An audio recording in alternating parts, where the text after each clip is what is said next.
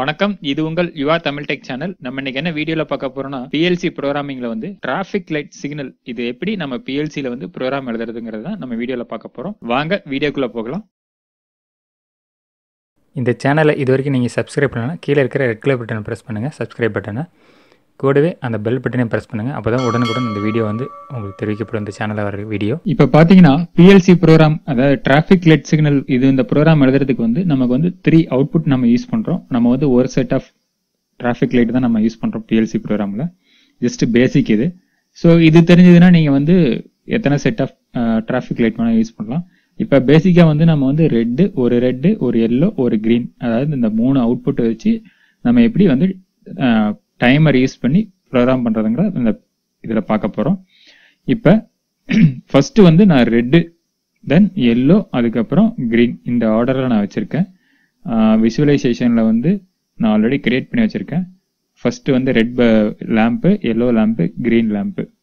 So இதுக்கு வந்து நமக்கு வந்து ப்ரோகிராம் எழுத போகிறோம். ஸோ இப்போ வந்து 3 அவுட்புட்டு. ஸோ இன்புட் வந்து எதுவுமே கிடையாது. இப்போ வந்து ஜஸ்ட் நீங்கள் பவர் அப் பண்ணீங்கன்னா ஆட்டோமேட்டிக்காக டிராஃபிக் லைட் வந்து க்ளோ ஆகிட்டே இருக்கும். இதில் வந்து நான் டைமர் வந்து ஒவ்வொன்றிலையும் எனக்கு தகுந்த மாதிரி நான் வந்து டைம் சேஞ்ச் பண்ணி வச்சுருக்கேன்.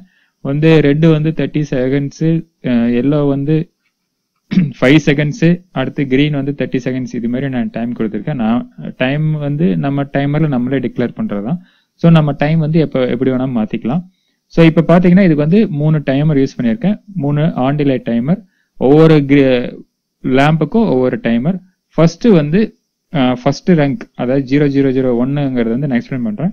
ஃபர்ஸ்ட் டைமர் யூஸ் பண்ணியாச்சு. இதுக்கு வந்து ஃபர்ஸ்ட் இந்த டைமர் பேர் வந்து டிக்ளேர் பண்ணது வந்து T1. இதுக்கு வந்து டைமிங் வந்து பிடியில் வந்து நான் டிக்ளேர் பண்ணியிருக்கிறது வந்து 30 செகண்ட்ஸு.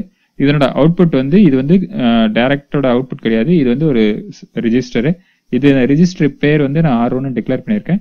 ஸோ இந்த R1 க்ளோ ஆச்சுன்னா, எனேபிள் ஆச்சுன்னா டைரக்டா இது வந்து ஓப்பன் ஆயிரும். அந்த டைம்ல வந்து ரெட் வந்து எரியாது.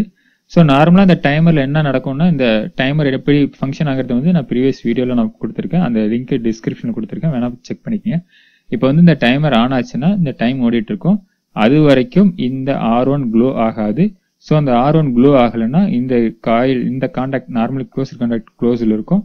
ஸோ அப்போ வந்து ரெட் எனேபிள் ஆயிருக்கும். ஒன்ஸ் இந்த 30 செகண்ட்ஸ் ரீச் ஆச்சுன்னா இந்த R1ங்கிற காயில் எனேபிள் ஆயிரும். அப்போ ரெட் வந்து ஆஃப் ஆயிரும். இதுதான் இந்த ஃபங்க்ஷன். ஃபர்ஸ்ட் நீங்கள் பவர் அப் பண்ணீங்கன்னா உங்களுக்கு வந்து 30 செகண்ட்ஸ் வந்து இந்த ரெட் லேம்ப் வந்து, அதாவது ரெட் அவுட்புட் வந்து எனேபிள் இருக்கும். இந்த ரெட் அவுட்புட் வந்து 30 செகண்ட்ஸ்க்கு அப்புறம் டிசேபிள் ஆயிரும். ஏன்னா இந்த R1 எனேபிள் ஆயிரும். R1 எனேபிள் ஆச்சுன்னா ஆட்டோமேட்டிக்காக இது ஆஃப் ஆயிரும்.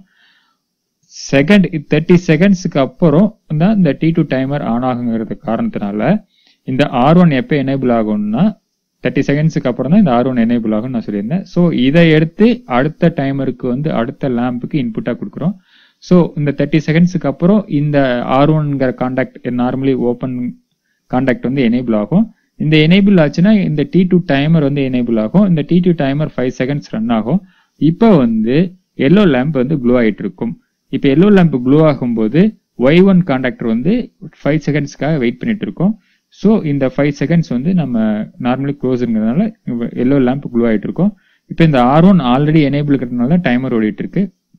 இந்த R1 கான்டாக்ட் நான் போடலைன்னா டைரக்டா பவர் எனேபிள் ஆச்சுன்னா ரெட்டும் க்ளோ ஆகும், எல்லோவும் க்ளோ ஆகும். அதுக்காக தான் R1 எனேபிள் ஆனதுக்கு அப்புறம் தான் எல்லோ எனேபிள் ஆகணுங்கிறதுக்காக இந்த R1 கான்டாக்டர் நாங்கள் யூஸ் பண்ணியிருக்கோம்.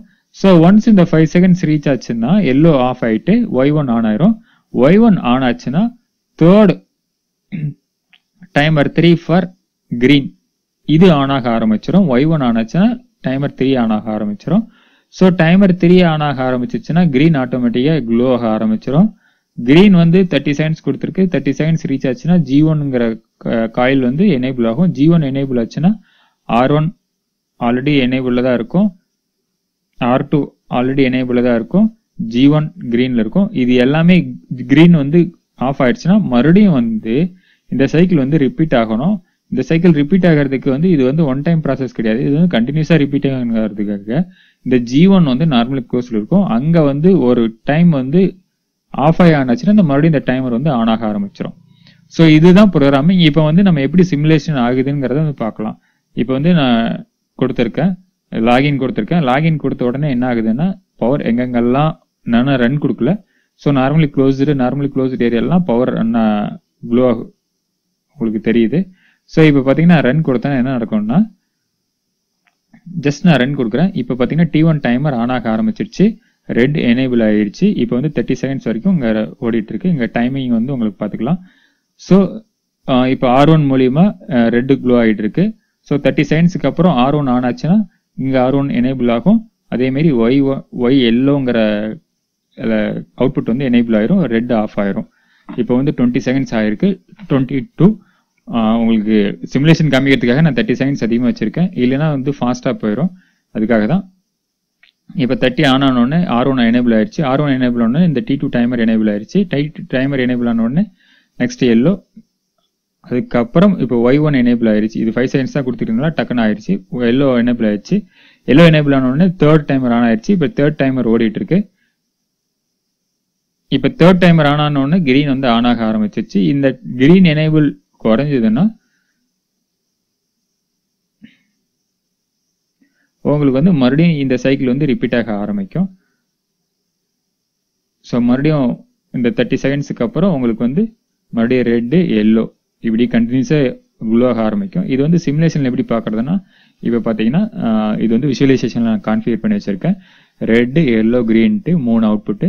ஸோ இப்போ வந்து ரெட்டு வந்து 30 செகண்ட்ஸ் ஓடிட்டு இருக்கு. இப்போ 15 செகண்ட்ஸ் உங்களுக்கு ரன் ஆயிருக்கு, 16 செகண்ட்ஸு. இப்போ 30 செகண்ட்ஸ் வந்த உடனே எல்லோ இங்கே வந்துடும், அதுக்கப்புறம் கிரீன் ஆக ஆரம்பிச்சிடும். இது என்னன்னா பேசிக் வந்து இது வந்து ஒரு சைட் ஆஃப் ரோடுக்கு மட்டும்தான் நம்ம கான்ஃபிகர் பண்ணியிருக்கோம். இதே மாதிரி மல்டி கான்ஃபிகரேஷன் கூட பண்ணலாம். ஸோ இது வந்து ஜஸ்ட் டைமர் வந்து எப்படி ஃபங்க்ஷன் பண்ணுறதுக்காக தான் இந்த ப்ரோக்ராமு. இது வந்து இன்னும் பண்ணணும்னா இந்த ப்ரோக்ராம், இந்த சின்ன ப்ரோக்ராம் பண்ணுறதுக்கே கிட்டத்தட்ட 6 ரன்ஸ் வந்துருக்கு. இதே நீங்கள் வந்து 4 சைடு 4-வே அப்படி ப்ரோக்ராம் எடுத்துக்கிட்டீங்கன்னா இன்னும் உங்களுக்கு வந்து இன்னும் நிறைய ரன்ஸ் போகும். அதை எக்ஸ்பிளைன் பண்ணுறதுக்கு வந்து உங்களுக்கு வந்து புரியாது, அதுக்காக தான் சிம்பிள் கான்செப்டில் நான் வந்து எக்ஸ்பிளைன் பண்ணியிருக்கேன். ஸோ அதே தான் இங்கே ஒரு R ஆன் ஆச்சுன்னா அடுத்த செட் ஆஃப் ரோடில் வந்து எல்லோ ஆர் ரெட் ஆன் ஆகணும். இது மாதிரி தான் லாஜிக்கு. ஸோ பெருசாக ஒன்றும் கிடையாது. இந்த லாஜிக் புரிஞ்சுக்கிட்டீங்கன்னா அந்த லாஜிக் உங்களுக்கு ஈஸியாக போட்டுடலாம். ஸோ இந்த வீடியோ பிடிச்சதுன்னா மறக்காமல் லைக் அண்ட் கமெண்ட் பண்ணுங்கள், மற்றும் இந்த வீடியோவை உங்கள் ஃப்ரெண்ட்ஸுக்கு ஷேர் பண்ணுங்கள். இந்த சேனலை மறக்காமல் சப்ஸ்கிரைப் பண்ணுங்கள். இது போல் ஏதாவது PLCயில் வந்து உங்களுக்கு ப்ரோக்ராமிங் ஏதாவது டவுட் இருந்ததுன்னா கீழே கமெண்ட் பண்ணுங்கள், நான் உங்களுக்கு வந்து எக்ஸ்பிளைன் பண்ணுறேன். நன்றி, வணக்கம். இந்த வீடியோ உங்களுக்கு பிடிச்சிருந்தா லைக் அண்ட் கமெண்ட் பண்ணுங்க, மற்றும் மறக்காம சப்ஸ்கிரைப் பண்ணுங்க.